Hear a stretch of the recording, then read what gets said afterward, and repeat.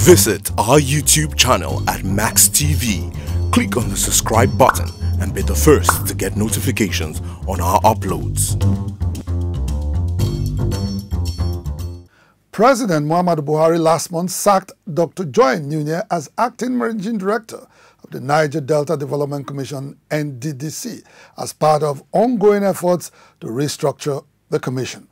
Contrary to the belief in some quarters that Dr. Nunieh was unjustly removed from office, correspondent Chika Abudozie reports that failure to enroll in the compulsory National Youth Service (NYSC) scheme was responsible for her sack.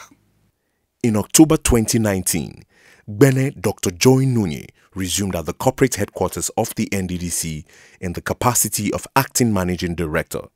She was appointed alongside Dr. Cairo Ujugbo, acting executive director, projects, and Mr. Ibanga Etang, acting executive director, finance and administration.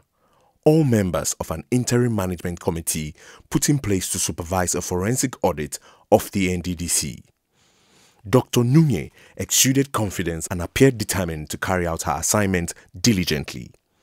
The Queen Esther of Ogoniland, as she prides herself, left no one in doubt that she was out to spar with anyone who dared to cross her path in the course of discharging the all-important task entrusted to her by President Buhari.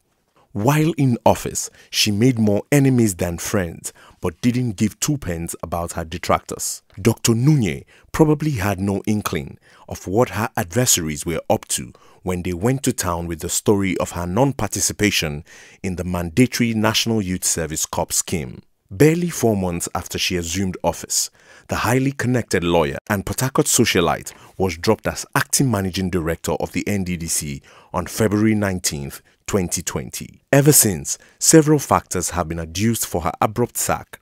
While some attribute her removal from office to the fact that she contended with many powerful forces, others believe she was shown the way out for refusing to pay for executed contracts.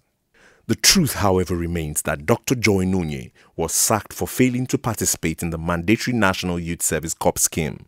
At the peak of the controversy surrounding her non-participation in the National Youth Service scheme, the Ministry of Niger Delta Affairs, which supervises the Nddc, wrote a letter to NYSC requesting for an official clarification on the status of Dr. Joy Nunieh with regards to her participation in the scheme.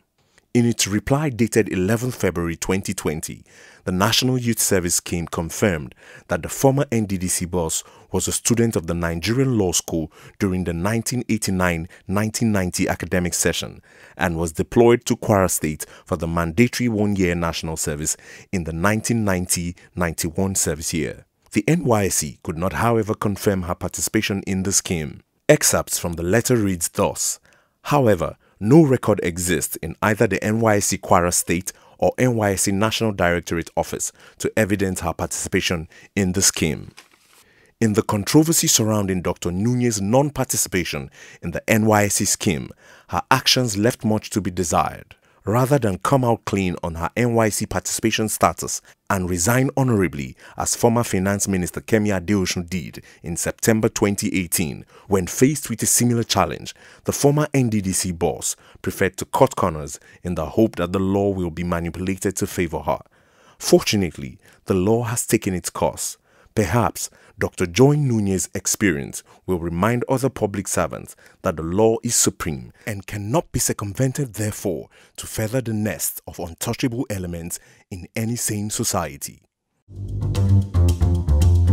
Visit our YouTube channel at Max TV.